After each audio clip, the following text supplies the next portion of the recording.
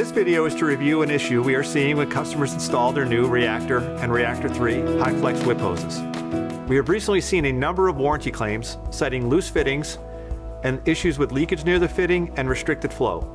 Upon reviewing these returned hoses, we are seeing a common installation mistake that is causing these issues.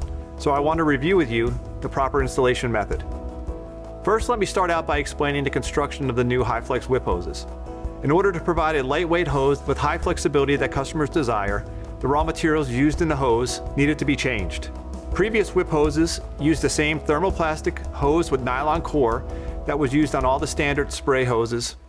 But with the new High-Flex Whip, the hose being used now was changed to a stainless steel braided hose with PTFE core tube. This type of hose provides high temperature resistance with a high pressure rating that is also highly flexible. Due to the increased flexibility, the hose will easily twist when turning a fitting that has been crimped onto the hose.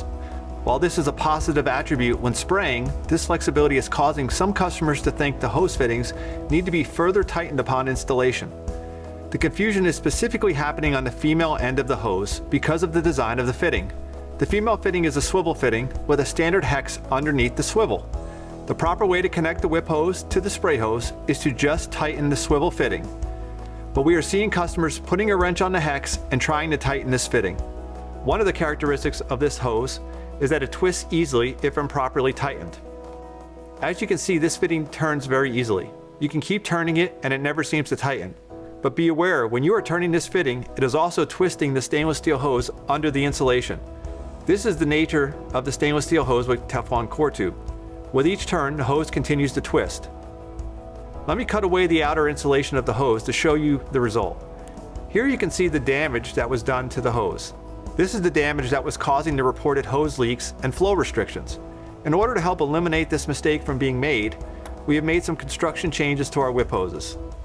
Now on the swivel end of the whips, we are running the self-sealing silicone tape up and over the base hex fitting. We are then covering the silicone tape with either red or blue electrical tape. Not only will this tape cover the hex to hopefully prevent someone from thinking they can put a wrench on it to tighten it, but it also adds stiffness to this joint and doesn't allow the hose to twist easily if someone did attempt to tighten this fitting.